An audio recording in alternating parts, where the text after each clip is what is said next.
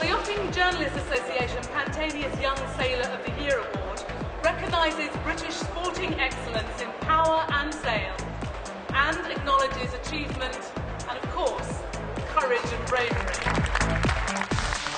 The UK has a fantastic reputation for delivering medal-winning sailors, but to reach the pinnacle of any sport, a strong youth foundation is needed.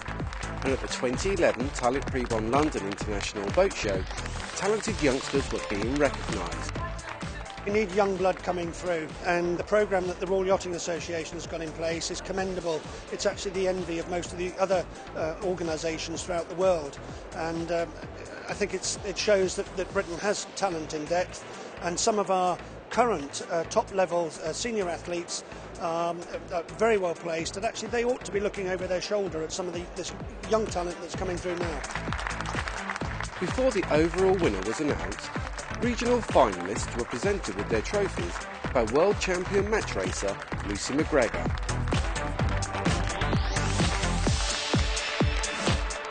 A huge round of applause for our regional finalists. And the winner of the YJA Pantanius Young Sailor of the Year is Izzy Hamilton. Oh, it was absolutely fantastic. I was a mixture of shock and surprise, and really now I'm really happy and relieved, and yeah, it was fantastic. A number of people that came forward this year from power boating, jet skiing, windsurfing, sailing, that's tremendous. It's fantastic to have that mix, and especially 3 finalists and all the classes were girls, which is probably something new, and it was good to get girls in water sports up there.